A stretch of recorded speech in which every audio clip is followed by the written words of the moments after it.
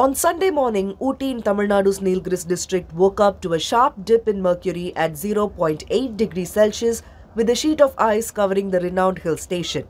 Residents had difficulty starting their parked cars as they were covered with an inch of ice. The sudden temperature plunge and frost transformed the tranquil hill station into mini Kashmir on Monday morning. On Monday, the effects of frost were observed in Ooty, particularly in locations such as the Government Botanical Garden, Briggs Open Ground, Boathouse and other areas. The city experienced a minimum temperature of 0.8 degrees Celsius, while the Talekunda area recorded a temperature of 0 degrees Celsius.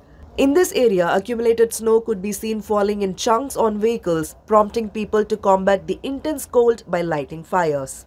Throwing the normal life out of gear, the cold spell has impacted the residents and agricultural workers the most. Every year, the mountainous Nilgiris encounters frost from November to February. This year, however, it commenced late in January due to storms followed by rain. Frozen landscapes were noted not only in Ooty city but also in adjacent areas like Kantal, Pinker Post and Talekunda. Vast expanses of grassland in the Nilgiris evoked a magical scene, adorned with fresh dewdrops resembling the white frost covering the lush green grass. According to local Met officials, recent weeks have seen significant temperature fluctuations, with daytime temperatures exceeding 25 degrees Celsius. Meanwhile, in Kodaikanal, the cold spell with its attending fog will last until February 15.